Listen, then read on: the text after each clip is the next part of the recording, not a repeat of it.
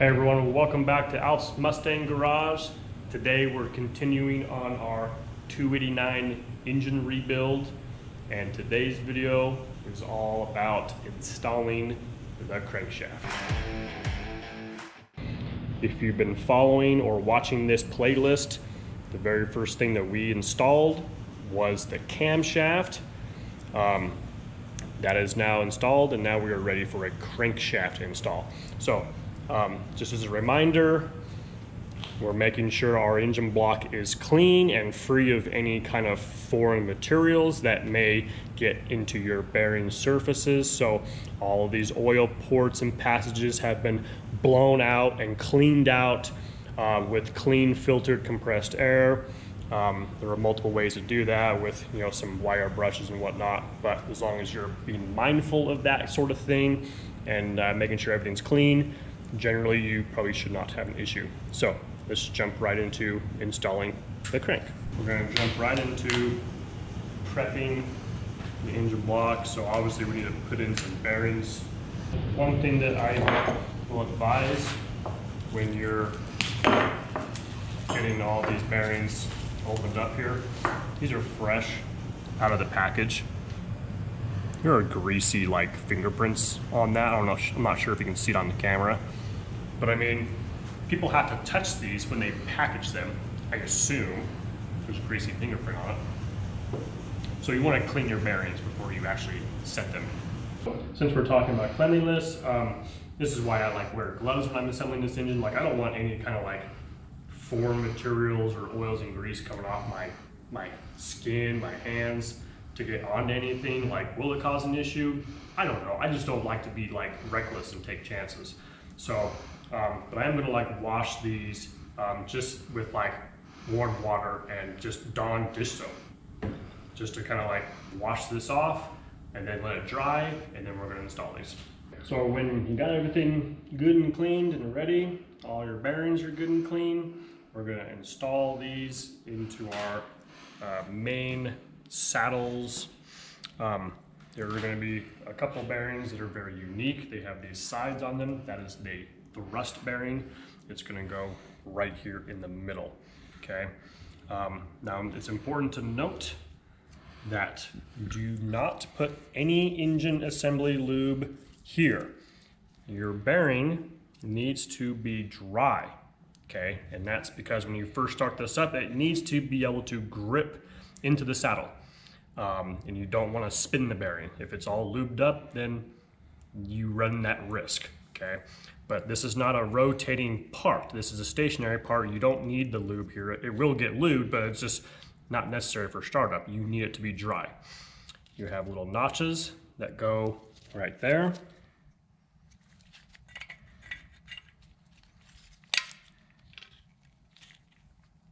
Push that down so that both are flush. It's also important to note, there are two different types of bearings. The one with the slots are going to go into the block. The ones without slots go into the caps.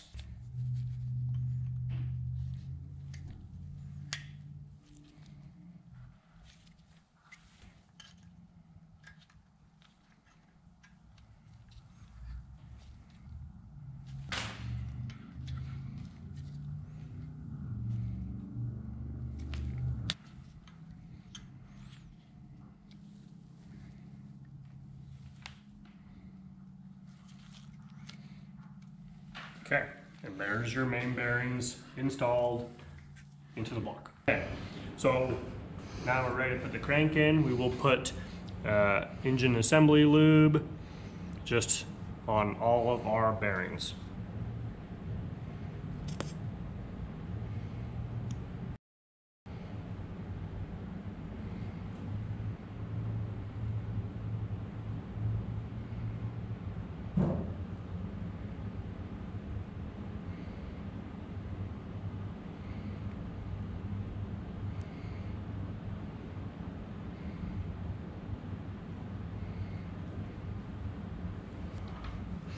This is where I don't like to skimp out. Like, it's okay to make sure this is all over the place.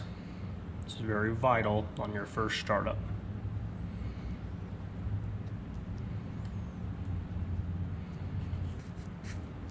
Bearings are in, bearings are lubed. We do want to put in a rear main seal as well with these old, early model small block Windsors, 2-piece rear mains. So pay attention to the lip or that groove. It needs to face towards the engine, okay? That's what's sealing the oil as it gets pressurized against that seal. It goes this way. It does not go this way, okay? It's very easy to overlook this.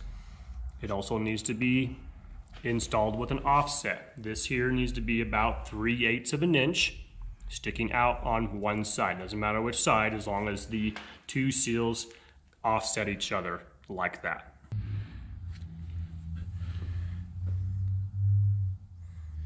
I am also going to install a little bit of lube on here. You don't want anything to start up dry initially. Okay, so we're just going to lightly coat that so that nothing's turning on it dry. And then we'll measure that and make sure it's at 3/8 of an inch, and then we're good. Okay, we are now ready to drop this crank in.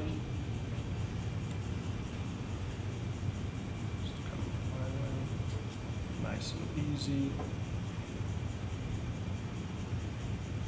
Right down in. Okay, now this is important. I'm not going to rotate this crank because I'm going to check my clearances with plastic gauge, so it's usually better to do that with no assembly lube on those journals. Okay, so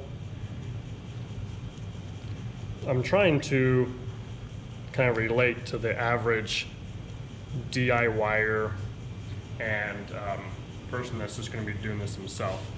So I'm not going to be using any like super expensive precision measuring instruments. I am going to rely mostly on my machine shop to machine everything correctly. However, I do think it's smart to use plastic gauge to try to get a judge of your clearances. This is not going to be as pristine accurate as some high dollar tools, okay? But it is going to get you pretty close to the ballpark for your average DIYer that's going to be doing this. That's most of these people that are watching this video are going to be doing. So I do take this to a very good reputable machine shop, Jensen Automotive in Ogden, Utah. They do very good work, but you should always double check your clearances before you just trust everything on one system, okay? It's all about checks and balances, okay? So we're going to break off a little piece of plastic gauge. We're just gonna kind of lay it like that on each journal. And that, once you have your plastic gauge all laid out on your crank journals, we're going to install the bearings without lube because we're just checking, we're temporarily installing these to check clearances, okay? These are all numbered. Number 1 with an arrow pointing towards the front of the engine. So this is number 1. Okay.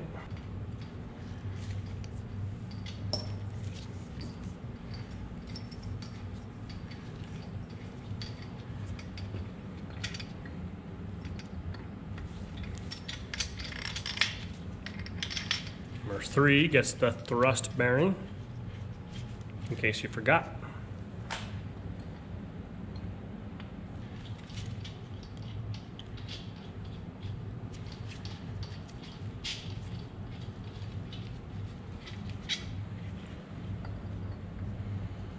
There it goes. Okay, now when we install this like officially, we'll make sure we get the seal in there, but for checking clearances, we're just going to install it without the seal. End caps are on, so we're going to torque these down to spec. We're going to start in the middle and work our way out, okay? We're not going to go full torque on the first go around. We're going to do like maybe half, or even before half. It doesn't matter, as long as you just kind of go a little bit at a time, and the crankshaft will go nice and evenly down, okay? The torque spec is 60 to 70 foot-pounds. We're gonna go right in the middle at 65. I think I'm gonna go the first round at 20.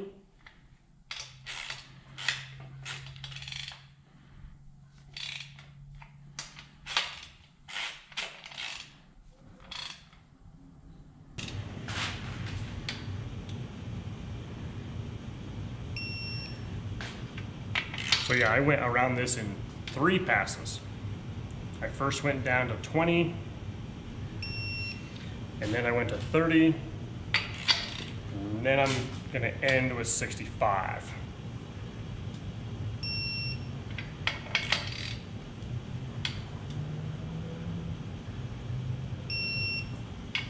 Okay, now that everything is torqued down to spec, we're gonna take off all the caps and take a look at the plastic gauge.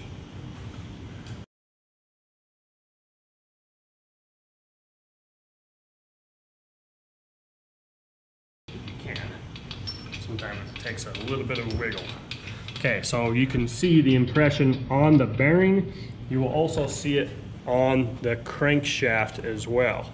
So now you have all your caps off. You can kind of compare your plastic gauge. You have inches on one side, millimeters on the other. The specification that we are looking for is a fairly good range from like 5/10,000ths to 24/10,000ths. So these, to me, look like they're right in the range of 2,000ths to me. So I am very happy with that. That tells me with the measurements taken on this crank was turned 10,000ths. And then we had to get, 10,000ths undersized bearings. And so everything is working. I mean, it's all uniform here throughout here. You can even check this on the crankshaft. 2,000ths of clearance is good. And again, like, just to emphasize, this is not like a replacement for a very nice precision measuring tool. This is for the average Joe, for the average DIYer, just to kind of double check and verify that you have the correct size bearings for the crankshaft that you're using. So that's all you're doing, is just kind of checks and balances to make sure that you're not going to run into any kind of oil pressure issues. Once you verified that you have adequate oil clearance, you can go ahead and put these main caps back on with lube this time. I put some lube down on the crank journal and on my bearing. My bearing is installed correctly. They have little tangs, little tabs. This crank journal is marked number 2 with the arrow pointing forward.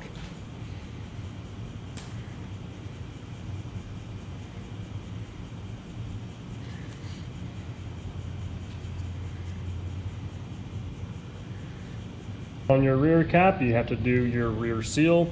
One thing to watch out for, that little hole right there, from the factory they had like a set pin which kept the original rope style seal in place. They are still out there, so you gotta kind of watch out. If you tore this engine down and you had a rope seal, you probably still had that pin. So you wanna like drive that pin out so it's just kind of like a hole.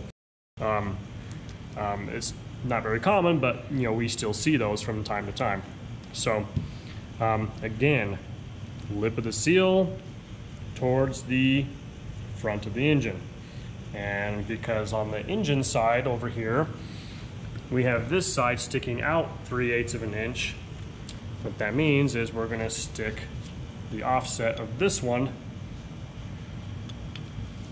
like so, and we'll measure that to be 3/8 of an inch, and we'll put a nice little thin bead of lube on that. Told you I'd do it again.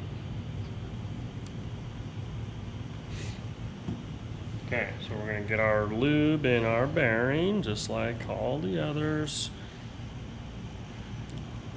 sure the seal's nice and lubed as well.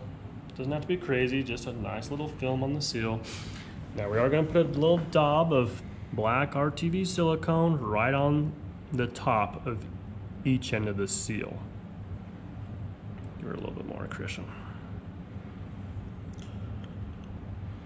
And then you're going to put it on the engine block side on that one.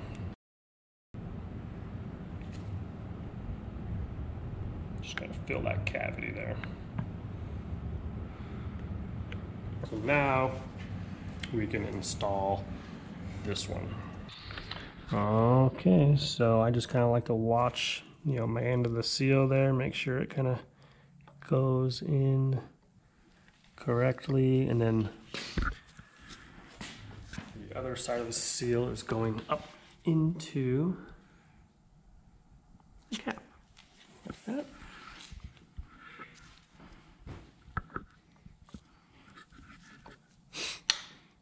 That one's not wanting to go down. There it goes. There it goes. Okay. Should be able to go in nice once it goes in. Shouldn't have to force that one.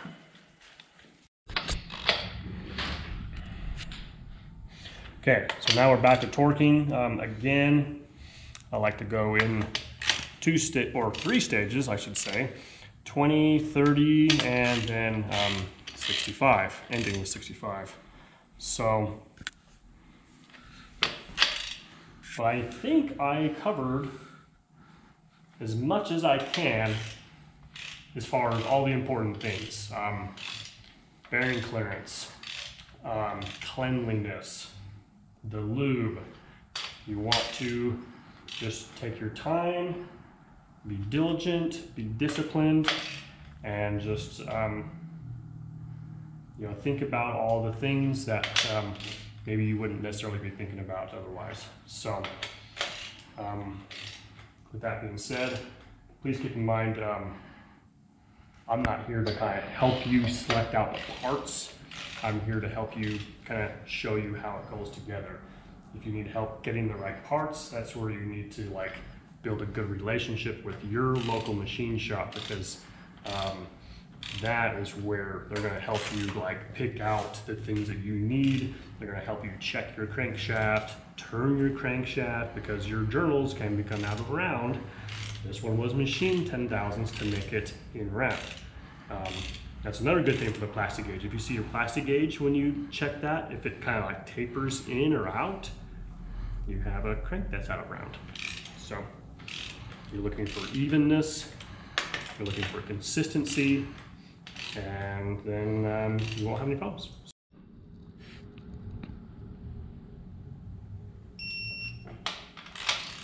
Okay, so final round, 65. That's where I like to go. And then you should be good. So, it's a little tough.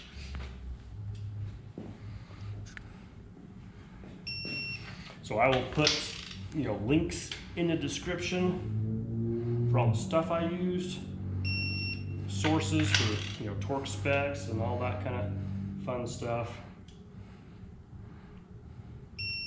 But anyways, as always, appreciate you being here, appreciate your support. If you found this video helpful, give it a thumbs up. If you want to follow us along, subscribe to the channel. It does help us grow tremendously, so we really appreciate that.